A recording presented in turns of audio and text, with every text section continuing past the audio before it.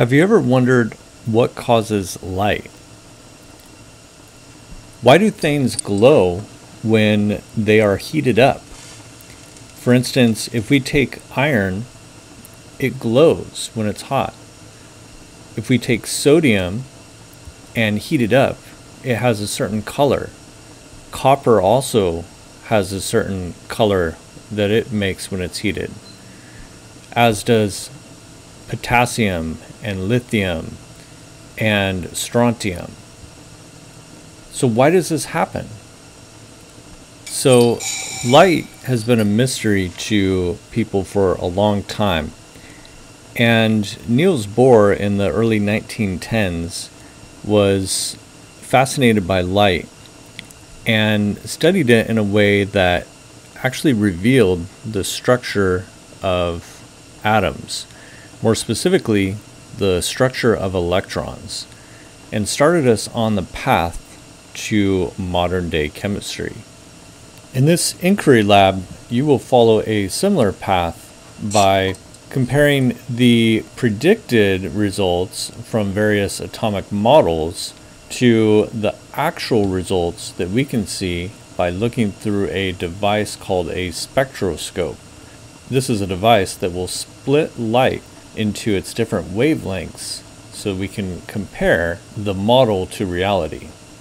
We'll use this models of the atom PhET simulation to compare the prediction with reality.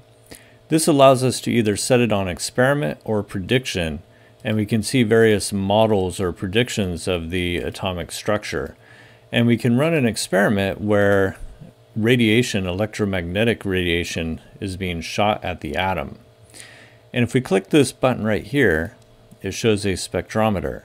This is similar to a spectroscope in certain respects. It allows us to see what wavelengths of light are bouncing back off of the atom.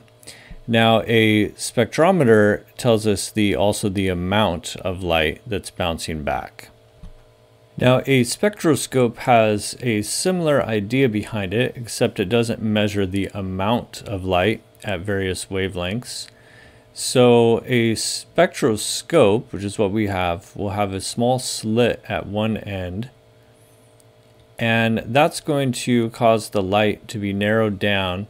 And so then the light comes through in one small band through that slit. And so it's passing through the slit. And it goes through either a prism or some sort of diffraction grating. And that causes the light to bend. So as it goes through the glass of a prism, it bends a little bit. But when it bends, that actually separates out wavelengths.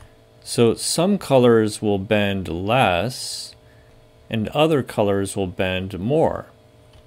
So as a result, the light will be separated into various bands of color. And you can see a similar pattern developing here in this spectrometer, where there's a band of color at different wavelengths. We have this purple, some blue, some red.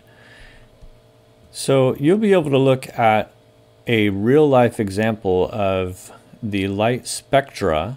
This is called spectra, these bands of color. And you can compare that to what the different predictions make. And so this is one of the processes we use in science, where we compare models, the predictions that models make, to reality. And that allows us to confirm or deny the accuracy of a model.